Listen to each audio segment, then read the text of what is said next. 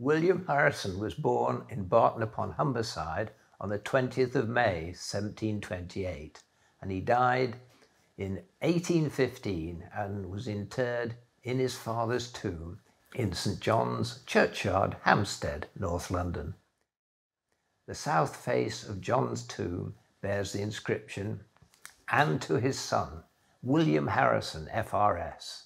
He was custodian of his father's prize-winning watch, H4, during the vital official trials at sea to Jamaica in 1761 and also to Barbados in 1764.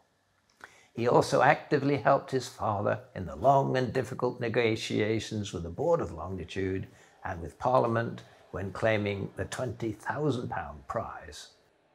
For many years, he was a prominent governor of the Foundling Hospital, teaching music to children, and was appointed High Sheriff of Monmouthshire in 1791.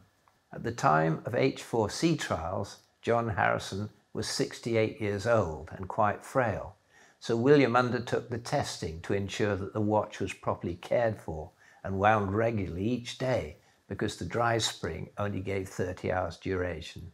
H4 had been fitted with maintaining power to keep the watch running properly whilst was being wound, and it was first used in the experimental John Jeffreys watch, to which John Harrison contributed designs to try out some of his new ideas.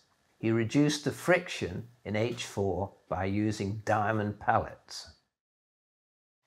For this watch, William created a miniature version of his father's prize-winning low-friction diamond pallet escapement design by altering the standard verge balance wheel. And while diamond pallets on the H4 chronometer watch were 4 millimeters long by 1.5 millimeters thick, those on Harrison watch are comparatively minuscule. The watch's pair silver cases are stamped with the maker's mark TG, probably Thomas Gooch, and hallmarked London, 1797.